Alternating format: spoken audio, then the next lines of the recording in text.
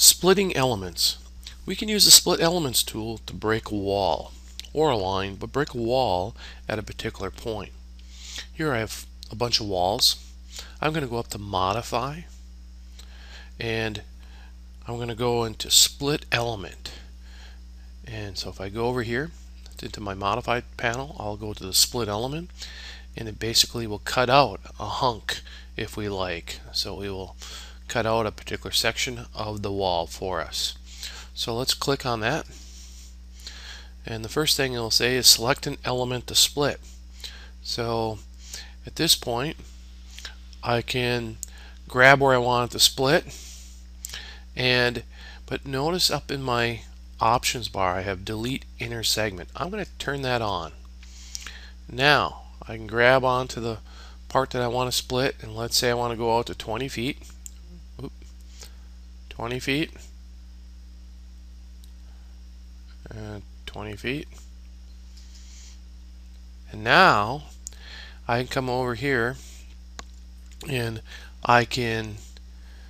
it'll say select an element to split. So basically I can come along and give it a value here, and I can come up and say, what do I want? I'll go another, say, 30 feet, and I'll pick again, and it will take that hunk right out. Alright, so I'll hit escape. Let's do that again.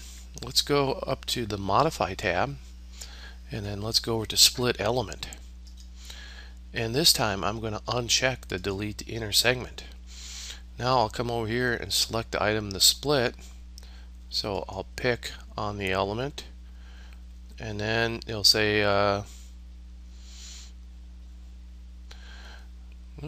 did I pick it? I'll pick it. There we go.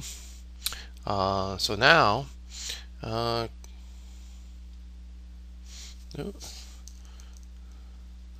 let's do that one more time. I'm going to go up, and I'm going to,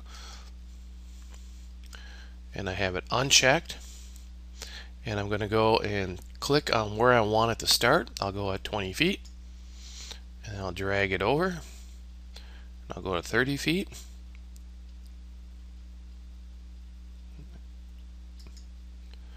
and now I'm done. I'll hit enter, and you can see it split the wall, and these are now a new section of the wall that I can edit independently of each other.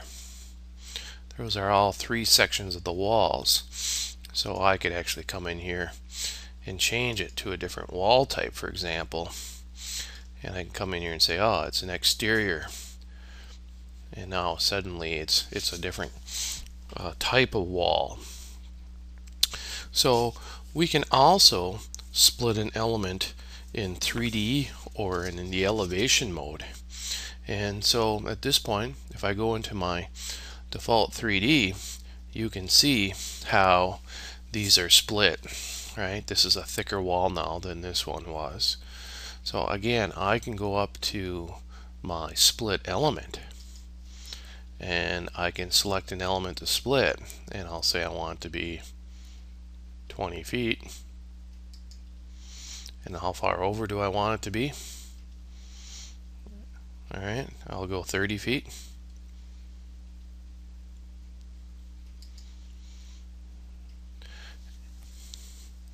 And I'll hit enter. And now we split that wall in there.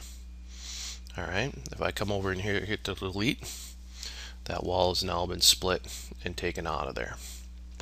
So, splitting elements, we'll go up to the Modify tab, and we go to our Split Element tool, and it helps us remove segments of walls.